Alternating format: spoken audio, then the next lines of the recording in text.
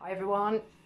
So just here behind me you will see three word classes that children in Key Stage 1 will be learning.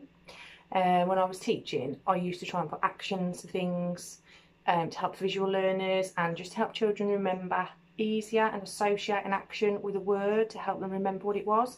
So here we go. A noun is a naming word.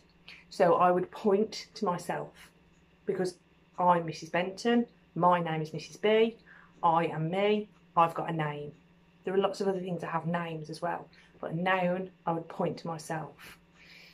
Adjective, a word to describe something, and very often children think of them as wow words, so we would go wow. To remember that, we need to keep that, include that in our writing. And a verb, might be a little old-fashioned now, but when I was teaching a few years ago in Key Stage 1, SpongeBob SquarePants was quite a popular character. So in SpongeBob, I think that they used to do a dab. So for a verb, because a verb is an action word or a doing word as children might refer to it as, but it is an action word, that's a technical term for it. So a verb, we do, so we do a dab. Yes.